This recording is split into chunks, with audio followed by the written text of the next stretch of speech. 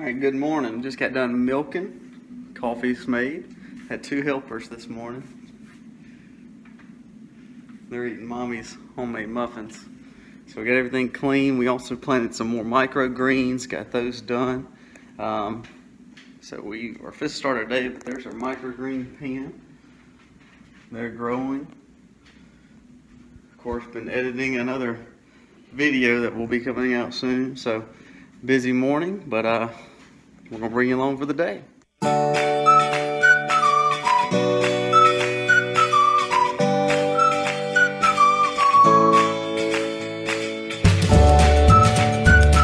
Beautiful morning as we got outside. You see the cows have ate this paddock down.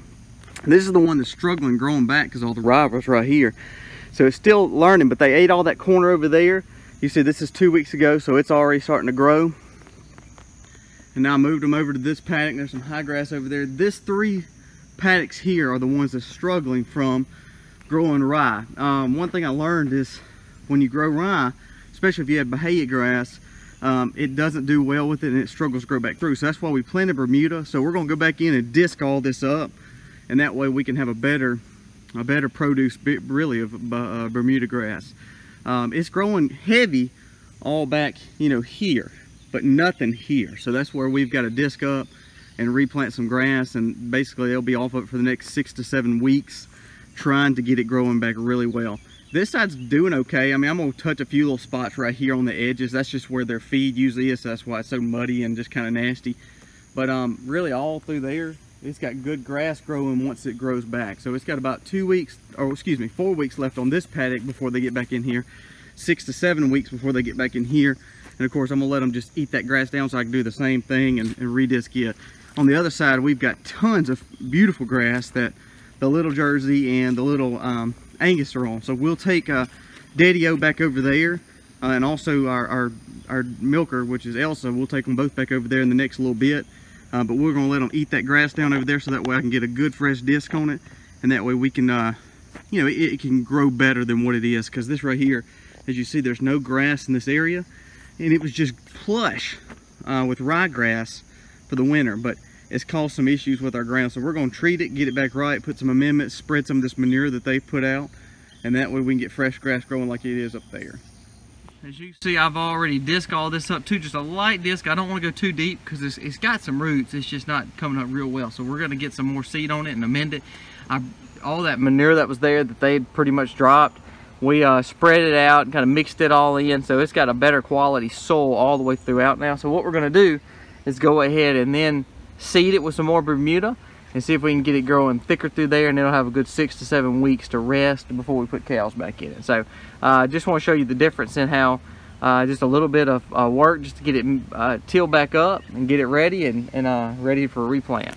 Alright, as I said before, we're going to go check on the beef cows again, but really we're going to put some temporary fence in there. So we're going to run to the feed store, pick up some more temporary fencing and poly tape, and then we'll be heading up there, and we're going to go and get that fence built for those cows, so we have some better paddocks and have a little bit more intense grazing. All right, it is about 95, 96 out here. We're gonna go ahead and do this temporary fence into a whole line. You see the cows up there? We're gonna go and put them where they have to eat a certain area first. The whole point of intense grazing, where they can't just pick and choose the good stuff. So we're gonna go ahead and start this fence, and we'll show it to you once we get it. We're gonna get just one paddock at a time.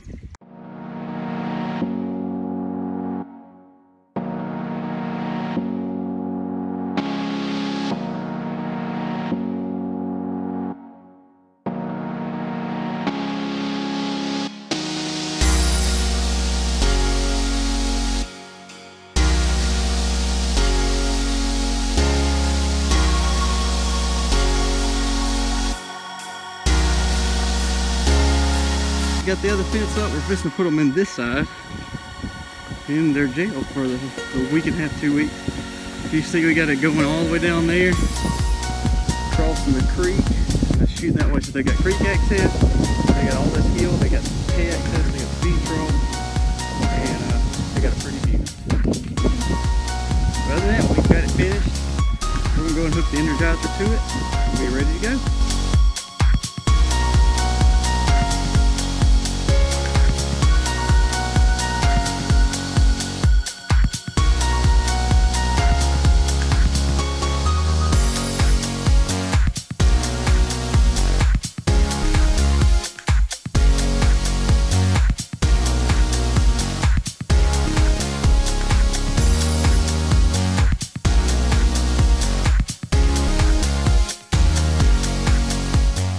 We just finished the fence. Me and Aiden are sweaty and the girls are too.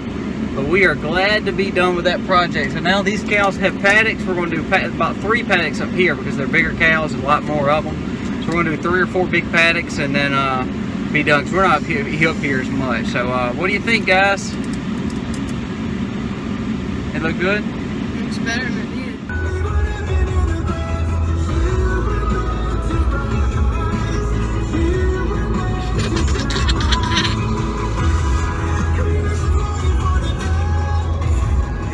Hot one today. We actually I'm so burned I actually have a long sleeve on, a fishing shirt, so I'm trying to keep from getting tore up any more than I already am. I'm really red, so sorry about that. But we're actually gonna go ahead and pull up all this lettuce. This lettuce has mostly went to seed. Some of it still needs to dry, but we're gonna go ahead and pull it up so we can get the rest of our peppers and tomatoes planted.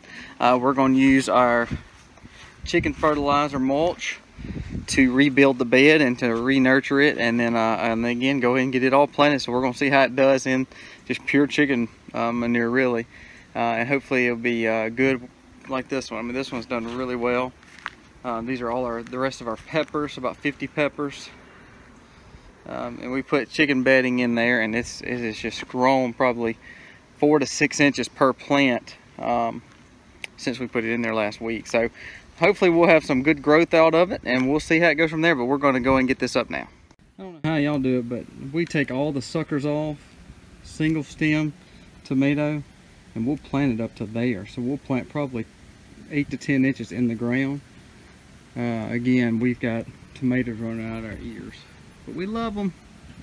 But I don't know, that's what we do. We plant it all the way up. So this big long, 15-inch plant is actually going to look above the ground about that much.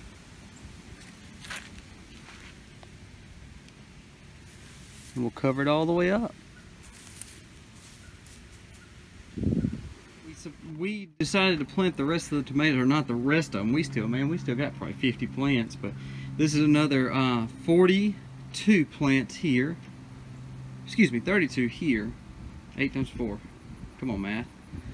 That's 32 more plants to go along with 50 more pepper plants, to go along with I think 60 something tomato plants there. We've got 5 or 6 more tomato plants over there. We've got 4 or 5 in these back 2 beds over here where the sunflower and that carrots are flowering, and then we have another 108 over there. So I think we got enough tomatoes. Oh wait, no, wait. Over there next to the onions in those raised beds, we've got another 50. So we really like tomatoes, and hopefully they'll start coming on in. So we've got the spring ones, they're almost here. They're green, this will turn red and yellow and orange. And then we got these coming up hopefully for fall, where we can put them up and put them up for tomato paste, tomato sauce, and spaghetti and some things like that. So I hope you. Bees are coming home for the evening. Just about every one of them are bearding. What I've learned more is that they seem to, once honey flow kind of stops, and just to make room for the other bees and other larvae that's coming, they try to aerate and actually add, really condition their hive with not being so hot. So they spend time on the outside of the box a lot more. So, learning something new every day. But all my 10 that are here are actually doing that, and they're all doing really well though. I've checked them, they all look great. If you look at this little box over here, I'm gonna open it in the morning. I've got a swarm in there I caught. What was so neat is I actually caught this thing at a at a dealership. So we were able to do that as well. So temporary fencing, I don't know if y'all have one of these. These things are the best thing invented. It makes a little gatekeepers basically for your temporary fencing, but makes it where you can get them in and out easy. Look at them. Let's see how awesome these cows are. They're walking because they know routine. Cows are all about routine. So they're walking and kind of getting out. I don't even have to move them. No feed, no nothing. So good job, Allie girl. Those horseflies are bothering her. And she's going to be stubborn. Just because she's on film, she wants to strike a pose for you. Alright, so we'll lock the gate back. Easy and simple enough, huh? We just choose not to leave them in here. Not that we can't. I know a lot of people do leave them in at night in temporary fencing. We're just a little fearful of that. So we let them eat real heavy in that paddock, and then we'll put them back in permanent fencing. And then every morning I get done milking around 5:30ish, 5:40, we'll go and put them back in that same fencing and let them go in and eat that grass. Our paddocks are doing great. They're doing great. Come on, girl. You say hey. You say hey. Horseflies, I don't know about y'all, but horseflies this year has been terrible here. So we've been having to treat her every day, but man, they'll have her bleeding right on her ankles, especially if she's in her higher grass, which she's been in this new paddock. So I know it gets on her nerves, but we're spraying her down, and she gets ill with us from spraying her down, but we're just trying to help her. So, you know, it is what it is. So we're gonna get these cows taken care of, and we hope that you have had a great day. You know, it's been a wonderful day here, and we're hoping to have an even better day tomorrow. We've had some good rains the last few days, so the fields are looking great, as you can tell. Green, green, green, and that's what you want when you have cows. So if you haven't subscribed, please subscribe. If you hadn't rang the bell to know when we have a new video, please ring the bell. Please comment. We love when people comment to us. And remember, Max at 8 on Wednesday evenings. But again, have a wonderful night and happy homesteading, y'all.